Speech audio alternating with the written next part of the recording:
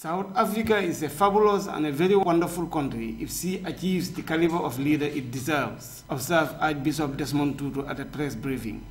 Mr. Tutu spoke briefly at a commemoration of 20 years of power struggle that turned the table upside down, that moved the wheel of power from the white minority rule to democratic rule of black South Africa.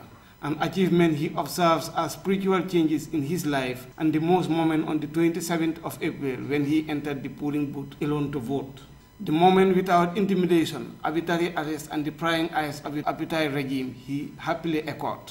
He said that was shortly after the time when police officers used to climb up trees and peep through windows to watch if someone was doing what could be attributed to sabotage during the apartheid rule. Now the younger generation has witnessed a different thing, he stated.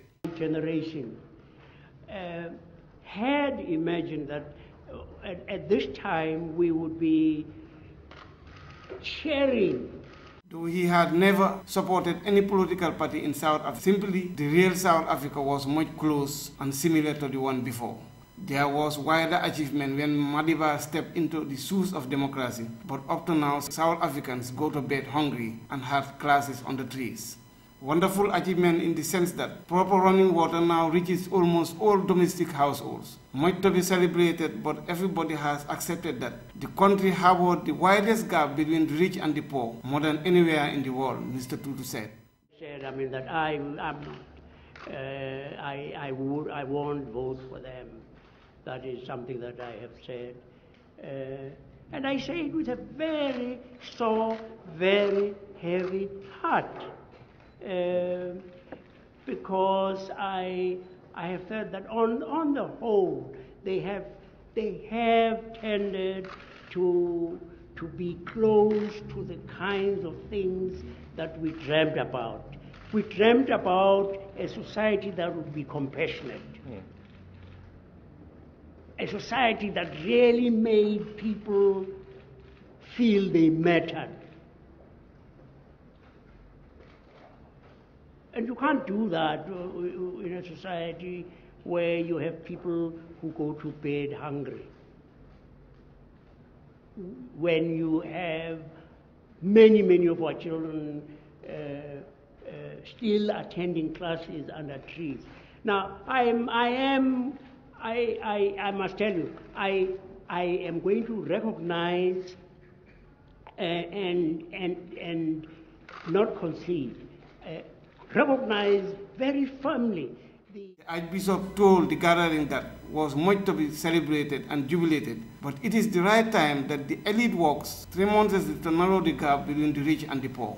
He cited the visionary success of a former Italian prime minister during an economic showdown who advised his cabinet to use more modest cars. Look at the flashing and expensive cars the South African government elite drives, he exclaimed. The religious clerics believed that the world celebrated with them about the Truth and the Reconciliation Commission, though it was not the first, he went on, but the first to grant amnesty, and insisted that all sittings should be in public. Accepted that recommendation by the TRC, we wouldn't be where we are.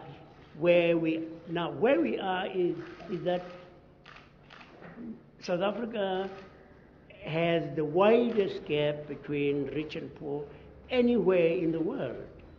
And we can't do everything. And nobody ever expected that we were going to have paradise overnight. But we could have shown that we intend walking the path that is going to ensure that we try to narrow the gap as much as is possible. He revealed that he had a good relationship with President Mandela during the time of the TRC. Unfortunately, Mandela stayed for only one term, and that relationship faded after he was succeeded by Thabo Mbeki. The bishop advised the public to think carefully and pray deeply to ask God to give them the right decisions come 7th of May elections. Remember that you have a precious thing and know where to put your eggs, and as a religious leader, I caution you to pray deeply to God. Ask Him to direct your decisions, he further advised. For Africa TV, Alaji Cisse.